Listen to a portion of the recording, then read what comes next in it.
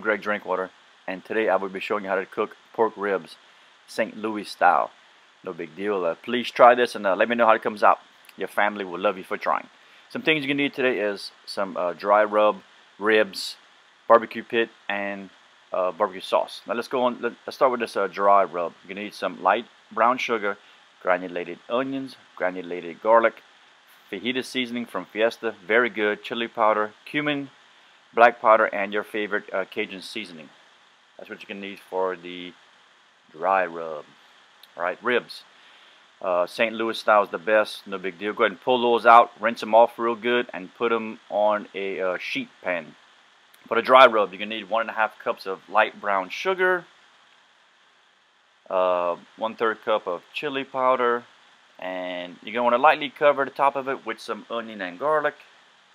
Also with the fajita seasoning, just lightly cover it. And then small amounts of black pepper, cumin, and Cajun seasoning, about 2 or 3 pinches each. Go ahead and put it on there and mix it up really good with your hands or whatever you want to do.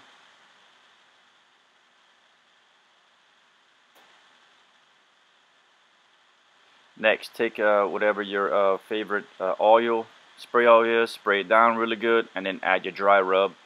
There's no science to this, just put it down, no big deal.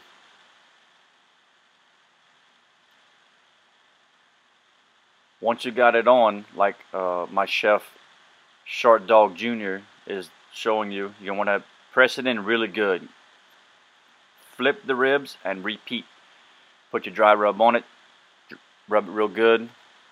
Next thing, start the old pit.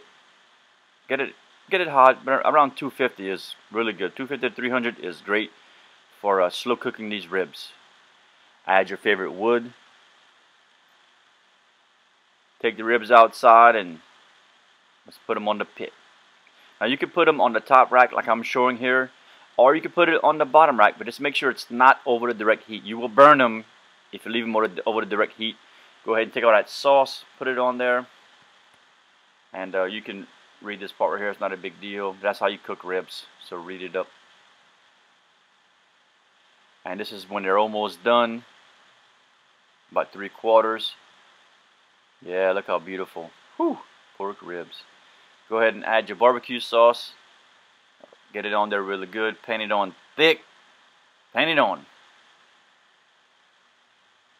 Short Dog Jr., my chef, doing a great job. And that's how it comes out. No big deal. Thanks a bunch. Please like, subscribe, and share. Peace.